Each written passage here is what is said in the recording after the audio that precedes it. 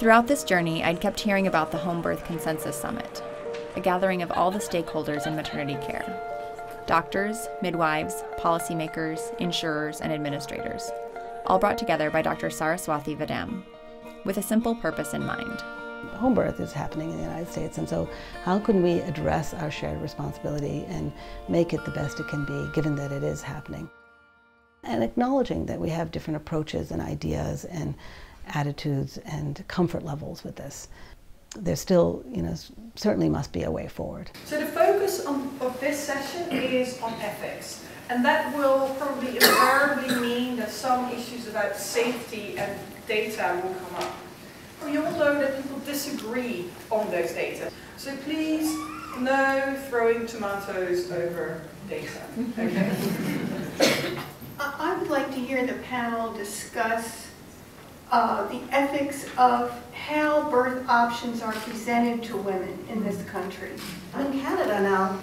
I am obligated as a midwife by law to offer all birth settings. And that means that whoever walks in my door has an option. After 25 years working in the US, Saraswathi now works in British Columbia, Canada, where the system has become much more integrated.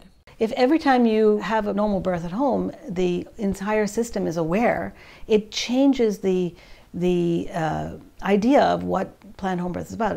Most of the time we call, she delivered, she delivered, she delivered, and once in a while we call and say, we need to come in. When you have an integrated system, everybody benefits. Not everyone in the US agrees, but there is a growing voice from some OBs who are advocating a more integrated system of collaborative care. You can either choose to cooperate and collaborate, or you can shun.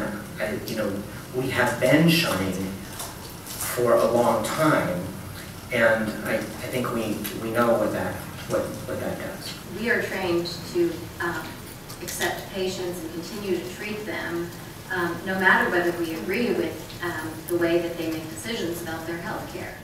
Why do we think so differently about pregnant women from how we think about people in general? Why do you think so different about what pregnant women owe their fetuses as opposed to what normal people owe each other, or even parents owe their children? Because we grant parents tremendous freedom to make their own decisions in parenting, including decisions that we consider to be bad. Shared decision-making is a process that goes on when you have a relationship and a trusting relationship with a provider. They understand your cultural background. We are falling down on the job by not ethically truth-telling about what's really going on with maternity care in all settings. Saraswathi was right. It's not just home versus hospital. It's about quality maternity care. But quality maternity care isn't equally accessible. We haven't talked about the fact that prenatal care in the United States of America is not a human right. That right now we have to acknowledge that you can't just up and get prenatal care. If you belong to certain groups, you literally will be told, go away. Don't like the way you look, don't like your insurance, don't like your money or lack of, I don't like you, go away. Our goal is to have everybody be able to access high-quality maternity care. And what is high-quality maternity care? That's what we have to define now.